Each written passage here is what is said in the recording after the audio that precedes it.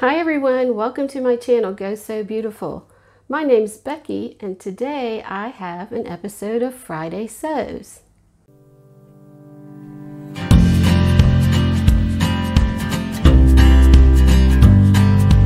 Friday Sews was started by Jen from Today in Jen's Sewing Room as a way to create a community of sewists and vloggers to have a way to connect. So if you haven't checked out Jen from Today in Jen's Sewing Room, check her out. Also, you can check out the hashtag Friday Sews and see all the different vloggers that participate in this community. And I know you'll find lots of content that you'll want to watch. So in Friday Sews, we usually share things about what we've made and what we're working on, and also little life updates. So today I have to start with a life update. In my last video, I shared with you all that we were just waiting for my granddaughter to be born. And wouldn't you know, the day I recorded that video, my son's fiance went to the hospital and got induced for labor, and the baby was born the very next day, which is when my video appeared. So I'm super excited to introduce my granddaughter, Addison Rayne. Isn't she precious? And I'm just over the moon and can't wait to go see her. They're in another city, and so we're going to be going to visit and meet my granddaughter for the first time this weekend. So in all that excitement, I mean, I've been sewing on various projects this past week, and even planned to do some sewing on those projects today. But as I laid in bed and thought about the things I was going to bring to them that I had already made, I decided, heck with those other sewing plans, I'm going to make some more stuff for my granddaughter. So I'll share what I'm planning to work on today, and hope to get finished. And if I do, I will put some pictures up. And then also I will share what my plans are for next week. So the first thing I want to make is, I think I've shown a picture of it, but it's a sleep sack. And I'll put a picture of it up so you can see what it is. But and it's a real fancy one, but it's just a real basic pattern that I was free on the internet. I downloaded it, and this one's really big, so I'm going to make it smaller. But basically, this is the front, and this is the back. And you cut this on the fold, and then in the front, you put a zipper down the center, and then you can button the shoulder seams or stitch them. And I've seen a lot of these little sleep sacks for sale in stores and so forth. And I had a friend who I babysat for that used one for her little boy. So for that sleep sack, I'm going to use this double gauze that I got from Joann's, and it's got Baby Yoda on it. And I forget, my husband just told me what the name of Baby Yoda is. I'll write it on the screen if I can, but isn't that cute? And my son and his fiance love The Mandalorian. So the next thing I may try to make, definitely am going to try and make another pair of leggings with this pattern. This is Simplicity S9390, and it has a little onesie and some overalls and a little jacket and a hat and a pair of leggings. And this goes from size extra, extra small up to a large, which I believe is 18 months. So she's probably going to grow out of her newborn clothes quickly, so I may make these in 3 to 6 months. But I've just got some of this kind of a pink salmon colored double brushed poly. And those little leggings whip up really quickly. And then if I have time, I may make another bodysuit or jacket with this double brushed poly. I think those two will go together really nicely. So that's on my agenda for today. We have to go tomorrow for my nephew's graduation, and then Saturday we will go on to visit my son. So really today's the only day I have to sew. And of course I have other things I want to make for them. I have a baby quilt that is made with fat quarters, and I do have a question. I've not really made too many things. I've not made a quilt with fat quarters, and I'm wondering if you pre-wash them, I usually serge the raw edges when I pre-wash things, but for fat quarters, that's going to be a lot of serging. So I didn't know whether I should do that or not. If I know there's some quilters out there, please let me know how you handle your fat quarters when you go to make a quilt in terms of pre-washing. Okay, and then what I worked on this week, I've been pretty busy since last week actually. We are heading to the beach for our family vacation next week, which will be June the 4th. And I am planning to make a video, but I went ahead and made some shorts because I had gotten mine out from storage and they're just a little bit snug, and my pre-vacation lose 10 pounds has not worked out so well, but that's okay.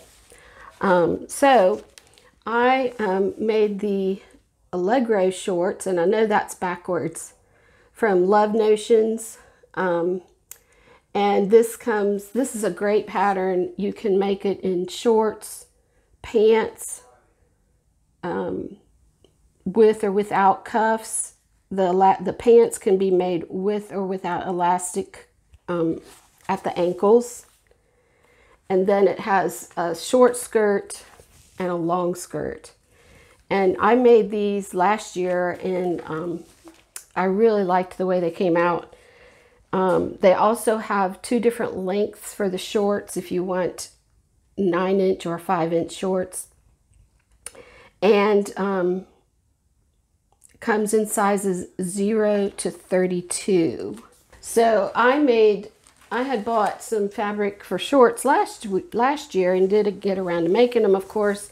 So this year I pulled it out and I made these nice, this is like a cotton twill fabric, almost like chinos, and it's a mint green. I'll try to put a picture of me wearing them, but I may not get to do that. And I lined the waistband with just a plain 100% cotton quilting fabric, because this this fabric is kind of thick, and I thought that might make it harder to sew. You put the elastic in and then you stitch down,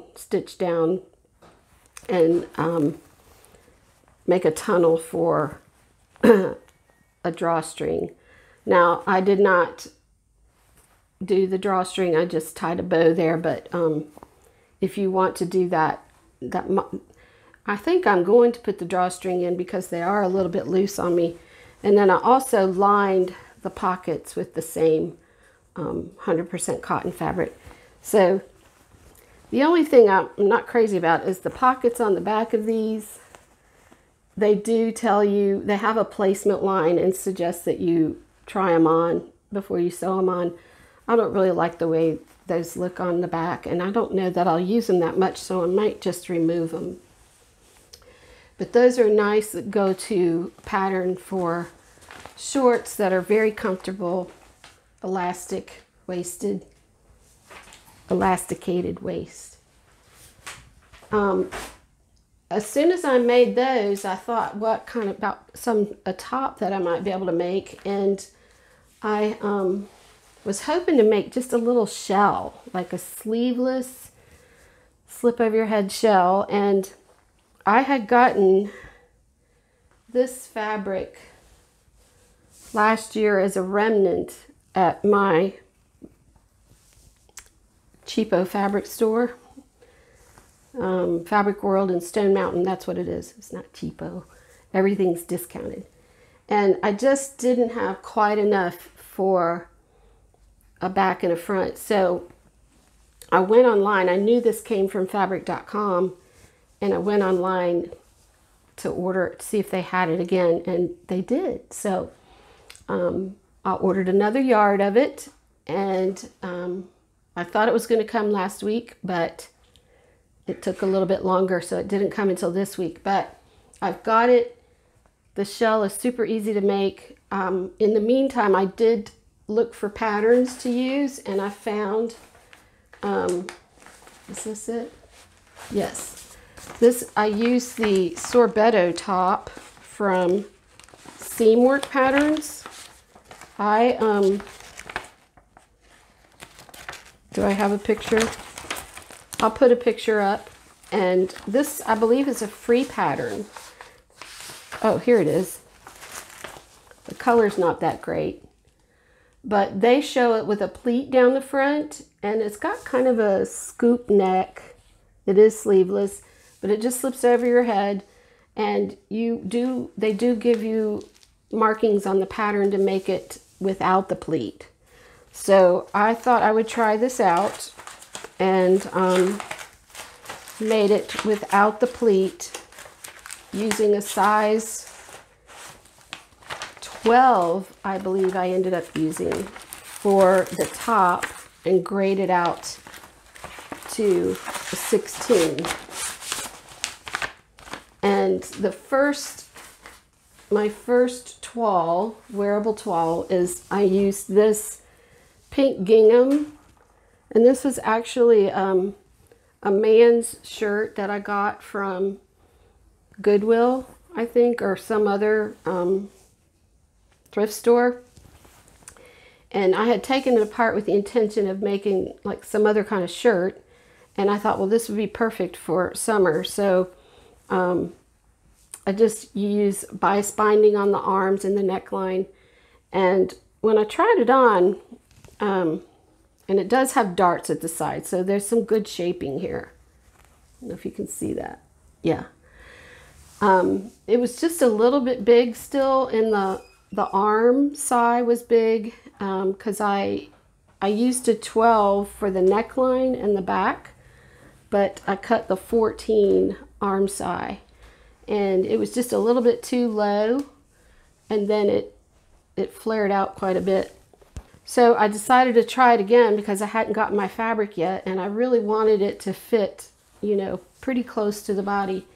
So I found this fabric that I had gotten to make a swimsuit cover up with, and this time I just cut a straight 12 for the neckline, front and back, and then a 12 at the arm side, but I did extend it at the side seam to the 14, and then I think I graded out a little bit.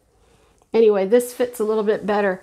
The only thing I wasn't too crazy about was, when I think of a shell, I think of something that's got a little bit higher neckline, and I believe I did raise the neckline on this an inch.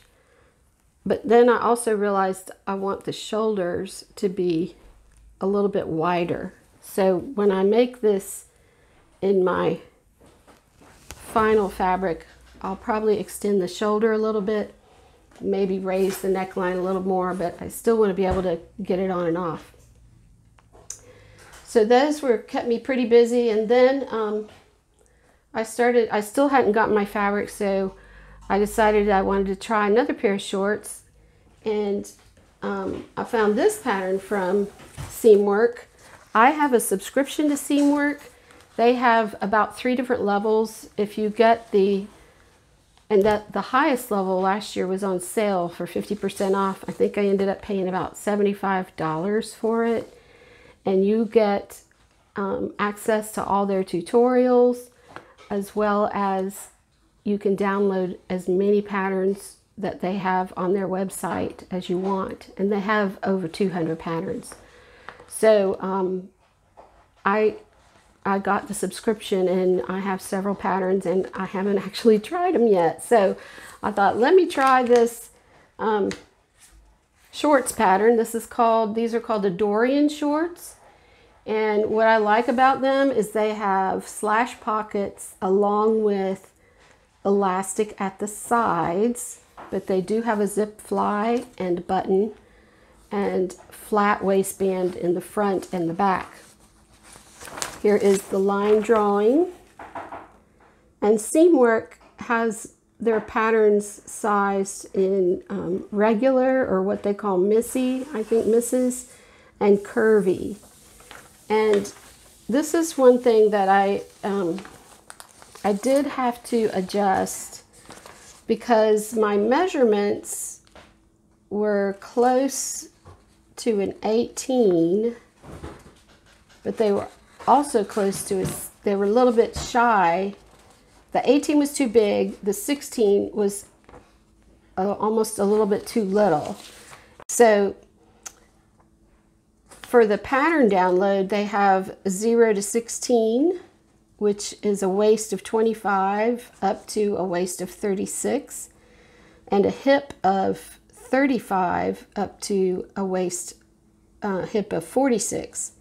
Then they have the next size block, which is 18 to 26, and that size range has a waist of 39 with a hip of 50 up to a waist of 47 inches and hips of 58 inches. My waist is 37 and a half, and my hips are about 47, 48. So you can see I'm right in the middle of that 16, 18 range. And when I ended up printing off both of the size,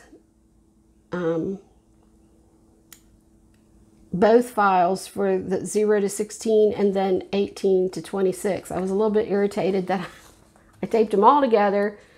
I cut out the 16 pattern and held it up to the 18, and there was a good 2.5 inches of difference in the length of the crotch. In the back, there just seemed like there was a lot of difference in between those sizes. So long story short, I decided to go with a 16. I shortened the crotch length because I almost always have to do that. And then I lengthened the back crotch length. Now you may think, you know, 6 one way, half dozen the other, but the reality is the front of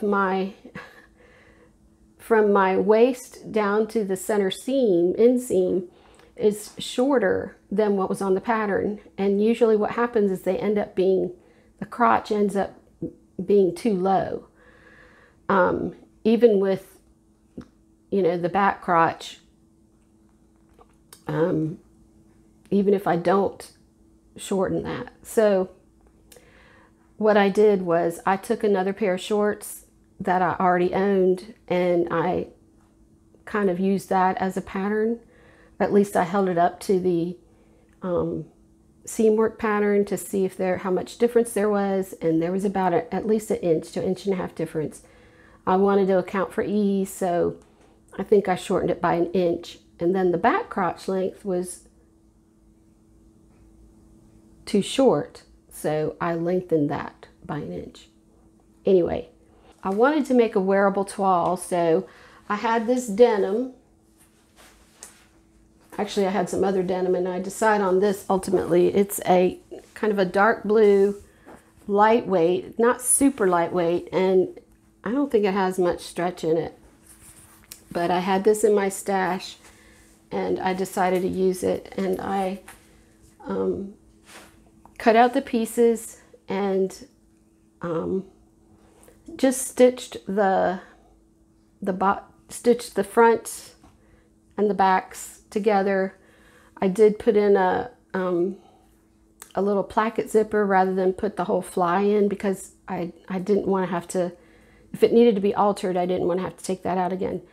And I think they'll fit great. So then I had to deconstruct them, and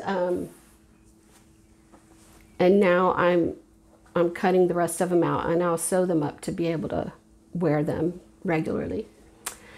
It does suggest that you use some different kind of lining for the pockets, and I have chosen this cute little quilting cotton, which I had in my stash. This is called Llama Llama Bobama by SOOO Marsh.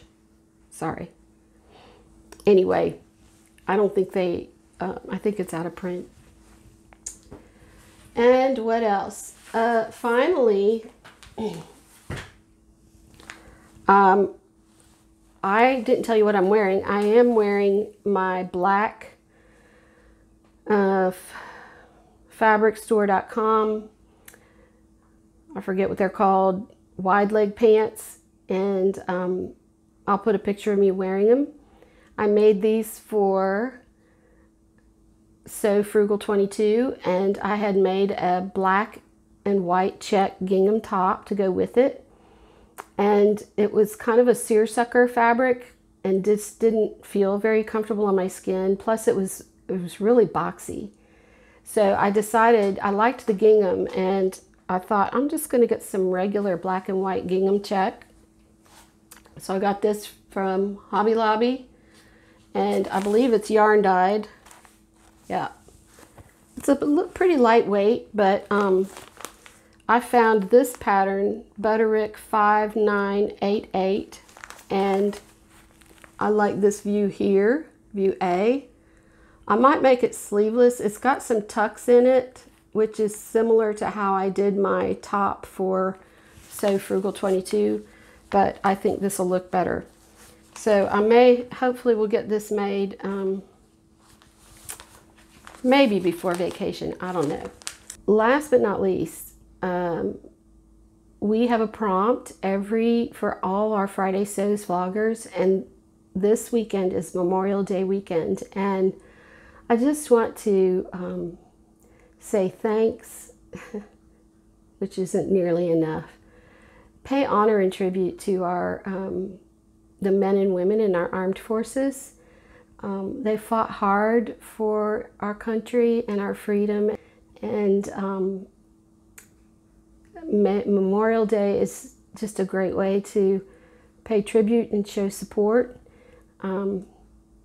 The prompt asks if we have made anything for Memorial Day, and I have not made anything, but I do believe we will keep our American flag out and show our support for all the people who have fought for our country.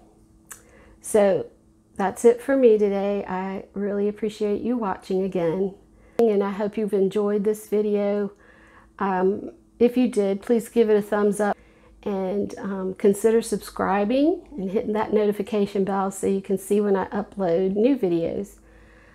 Also, to those of you who have already subscribed, I appreciate you watching and coming with me and my sewing experience, and I hope you'll stay with me. So that's it for me today. I really appreciate you watching again. Thanks so much. Go Sew Beautiful. Bye-bye.